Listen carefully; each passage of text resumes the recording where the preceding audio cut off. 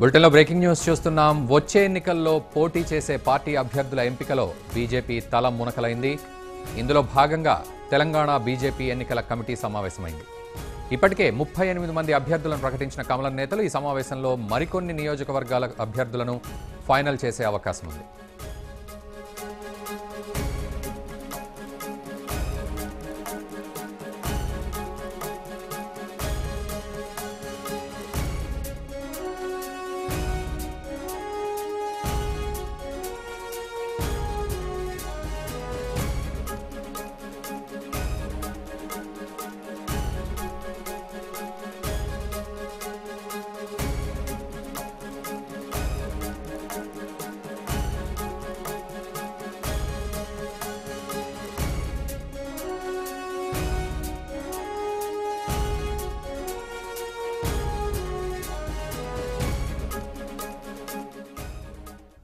వచ్చే ఎన్నికల్లో పోటీ చేసే పార్టీ అభ్యర్థుల ఎంపికలో బీజేపీ తలమునకలైంది. ఇందులో భాగంగా తెలంగాణ బీజేపీ ఎన్నికల కమిటీ సమావేశమైంది.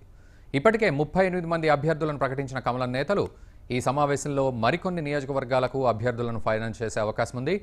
ఇక ఇదే అంశానికి సంబంధించి మరింత సమాచారం మా ప్రతినిధి కిరణ్ లైవ్లో అందిస్తారు. కిరణ్, చెప్పండి. ఇటు ఎన్నికల కమిటీ సమావేశమైనట్లుగా తెలుస్తోంది, మరికొంతమంది అభ్యర్థులను కూడా ఈరోజు ప్రకటించే అవకాశం కూడా కనబడుతోంది బీజేపీ. పూర్తి అప్డేట్స్.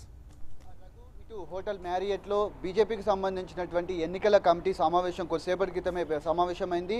ఇప్పటికే దాదాపు 38 స్థానాలకు సంబంధించినటువంటి అభ్యర్థుల లిస్టు గత వారంలో ప్రకటించడం జరిగింది. మరొక లిస్టును కూడా అంటే రెండో జాబితాను ప్రకటించేందుకు బీజేపీ ఈరోజు సమావేశమైంది. మొన్న జరిగినటువంటి సమావేశంలో ఇటు హైదరాబాద్తో పాటు సికింద్రాబాద్, మల్కాజ్గిరికి సంబంధించిన పార్లమెంట్ నియోజకవర్గాల పరిధిలో ఉన్నటువంటి అసెంబ్లీ సెగ్మెంట్లకు సంబంధించి ఆ 38 వాటిలో 20 స్థానాలకు సంబంధించిన వాటిలో 10 స్థానాలకు ఇప్పటికే స్పష్టత వచ్చినట్టుగా తెలుస్తుంది. పూర్తి స్థాయిలో మరికొన్ని స్థానాల కంటే దాదాపు రేపు జరగబోయేటువంటి బీజేపీ పార్లమెంటరీ బోర్డు సమావేశంలో ఈ రెండో జాబితాను కూడా రాష్ట్ర నేతలు కూడా తీసుకొని వెళ్ళనున్నారు. పూర్తి స్థాయిలో మరొక 20 స్థానాలకు సంబంధించి ఇప్పటికే స్పష్టత వచ్చినట్టుగా తెలుస్తుంది. అయితే కొన్ని నియోజకవర్గాలకు సంబంధించి కొత్తగా చేరిన వారు ఎవరైతే ఉన్నారో వారికి కూడా అవకాశం కల్పిస్తే ఎలా ఉంటుందన్న దానిపైన కూడా కమిటీ నేతలంతా కూడా ఇప్పటికే చర్చించుకుంటున్నారు. అంతేకాకుండా గతంలో పోటీ చేసినటువంటి మిగతా వారు ఎవరైతే ఉన్నారో అంటే పార్టీలో కొత్తగా చేరిన వారితో పాటు పాత నేతలు కూడా ఆ పోటీకి అవకాశం కల్పించాలని కూడా వారు కోరుతున్న నేపథ్యంలో పూర్తి స్థాయిలో వీటికి సంబంధించిన జాబితాకు రెండో జాబితాకు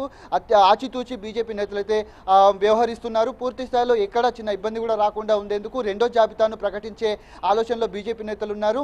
ఇప్పటికే అంటే ఎన్నికల నోటిఫికేషన్ కూడా రాబోతుంది. ఖచ్చితంగా రేపు జరగబోయేటువంటి కేంద్ర ఎన్నికల కమిటీ సమావేశంలో ఈ జాబితాను కూడా అక్కడ అందజేస్తారు. రేపు సాయంత్రం రెండో జాబితా కూడా అంటే 20 స్థానాలకు సంబంధించి రెండో లిస్టు కూడా రాబోతుంది. ఖచ్చితంగా అందులో ప్రధానంగా చార్మినార్తో పాటు మలక్పేట్, యాకత్పుర, చాంద్రయన్గుట్ట, నిజామాబాద్ అర్బన్, నిర్మల్, నాగర్ కర్నూల్, రామగుండం, వనపర్తి, వర్ధనపేట, స్టేషన్ గన్పూర్, చేవెళ్ళ ఈ నియోజకవర్గాలకు సంబంధించి ఇప్పటికే స్పష్టత వచ్చినట్టుగా తెలుస్తుంది.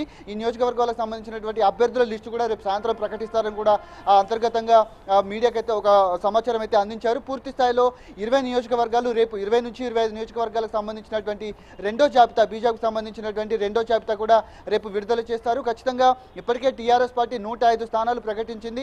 అందులో అసంతృప్తులు కూడా బాగా పెరిగిపోయారు. అందులో ఉన్నటువంటి నేతలు కూడా బీజేపీ నేతలు ఇప్పటికే గాలం వేస్తున్నారు. కొంతమంది నేతలు కూడా బీజేపీలో చేరుతున్నారు. బీజేపీలో ఇప్పటికే చేరినటువంటి నేతలతో పాటు అటు రాబోయేటువంటి అంటే పాత నేతలు కూడా అవకాశం కల్పిస్తే ఏ విధంగా ఉంటుందని కూడా ఇప్పటికే రాష్ట్ర నేతలంతా కూడా యోచిస్తున్నారు. పూర్తి స్థాయిలో బీజేపీకి సంబంధించినటువంటి రెండో లిస్ట్ ఏదైతే ఉందో రేపు సాయంత్రం కల్లా వచ్చే అవకాశం ఉంది. ఇంకా సమావేశం అయితే కొనసాగుతుంది. దీనికి సంబంధించినటువంటి రెండో లిస్టు తుది కసరత్తు ఇచ్చిన తర్వాత ఈ జాబితాను ఈరోజు సాయంత్రం కానీ రేపు ఉదయం కానీ ఆ బీజేపీకి సంబంధించినటువంటి నేతలు అటు బండా దత్తాత్రేయ కానీ ఇటు మురళీధర్రావు కానీ అటు లక్ష్మణ్ ఈ ముగ్గురు కూడా ఢిల్లీ వెళ్ళి పార్లమెంటరీ బోర్డులో పాల్గొని ఈ జాబితాను కూడా అక్కడ అందజేస్తారు. రేపు తెలంగాణ ఎన్నికల ఇన్ఛార్జ్ జేపీ నడ్డా కూడా ఈ లిస్టును కూడా ప్రకటిస్తారని కూడా తెలుస్తోంది. రఘు, కిరణ్, మరోవైపు అభ్యర్థుల ఎంపికలో ఒక్కో పార్టీ ఒక్కో స్ట్రాటజీ ఒక్కో వ్యూహం ప్రదర్శిస్తోంది. సో బీజేపీ కూడా అభ్యర్థుల ఎంపికలో అంటే ఇప్పటివరకు 38 మందిని ప్రకటించారు, మరికొంతమందిని రేపటిలోగా ప్రకటిస్తారంటున్నారు. సో వీళ్ళ ఎంపిక విషయంలో ఎటువంటి వ్యూహంతో కసరత్తు చేస్తోంది బీజేపీ?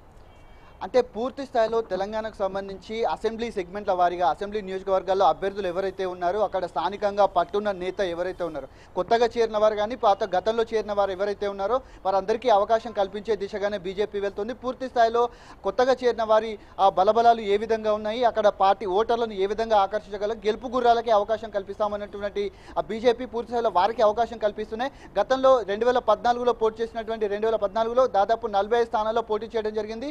అందులో కేవలం హైదరాబాద్కి 5 మాత్రమే ఎమ్మెల్యేలు పరిమితమయ్యారు. అందులో సెకండ్ స్థాయిలో వచ్చినటువంటి 10 స్థానాలకు సంబంధించినటువంటి అభ్యర్థులు ఎవరైతే ఉన్నారో వారికి ఇప్పటికే టికెట్లు కూడా ఖరారు చేసింది. ఖచ్చితంగా ఫస్ట్ లిస్టులో తమ పేరు రాలేదని కొంతమంది అసంతృప్తి వ్యక్తం చేసినప్పటికీ వారికి కూడా ఈ రెండో లిస్టులో అవకాశం కూడా కల్పించినట్టుగా తెలుసుకుంది. రేపు ఖచ్చితంగా మిగతా వారు ఎవరైతే ఉన్నారో వారందరికీ కూడా ఈ లిస్టు రేపు రెండో లిస్టులో కూడా వస్తుందని కూడా వారు ఇప్పటికే వారికి ధీమా వ్యక్తం చేసినట్టుగా తెలుస్తుంది. పూర్తి స్థాయిలో రెండో జాబితాకు సంబంధించి అభ్యర్థులకు సంబంధించినటువంటి విషయంలో ఇటు బీజేపీ చాలా ఆచితూచి వ్యవహరిస్తుంది. ఖచ్చితంగా ఈ లిస్టు కనుక వచ్చినట్లయితే అక్కడ ఆశావాహులు ఎవరైతే ఉన్నారో వారు ఆ పార్టీ మారకుండా ఉండేందుకు కూడా అటు తెర వెనుక వాళ్ళతో మంత్రాలు కూడా జరుపుతున్నారు. పూర్తి స్థాయిలో గెలుపు గుర్రాలకి అవకాశం కల్పిస్తాము, అటు బలంగా ఉన్నటువంటి నేతలు ఎవరైతే ఉన్నారో వారికి ఇస్తున్నా. ఇప్పటికే బీజేపీ మిషన్ 60+తో వెళ్తుంది. తెలంగాణలో ప్రత్యామ్నాయం మేమే అంటున్నటువంటి బీజేపీ పూర్తి స్థాయిలో అభ్యర్థులకు సంబంధించిన విషయంలో చాలా జాగ్రత్తగా వ్యవహరిస్తుంది. ఇప్పటికే 38 నియోజకవర్గాల్లో అభ్యర్థులను కూడా ప్రకటించింది. ఎక్కడ చిన్న ఇబ్బంది కూడా రాలేదు. మరొక 20 స్థానాల్లో 20 నుంచి 20 స్థానాలు కూడా ప్రకటించాలని కూడా బీజేపీ యోచిస్తుంది. వీటిలో కూడా ఆశావాహులు ఎవరైతే ఉన్నారో అవకాశం వచ్చినటువంటి నేతలే కాకుండా అవకాశం రానటువంటి నేతలకు ఏ విధంగా భరోసానివ్వాలనే దానిపైన కూడా కసరత్తు చేస్తున్నారని కూడా చెప్పుకోవచ్చు. కిరణ్, మరోవైపు అంటే ఇతర పార్టీల్లో అసంతృప్తులు ఎక్కువైపోతున్నారు. వాళ్ళు పక్క పార్టీ వైపు ముఖ్యంగా బీజేపీ వైపు చూసే ప్రయత్నం కూడా జరుగుతున్న తరుణంలో అంటే మరి పక్క పార్టీ నుంచి వచ్చే వాళ్లకు ఎటువంటి ప్రిఫరెన్స్ ఇటు బీజేపీ ఇచ్చే ప్రయత్నం కూడా చేస్తోంది అభ్యర్థుల ఎంపికలో?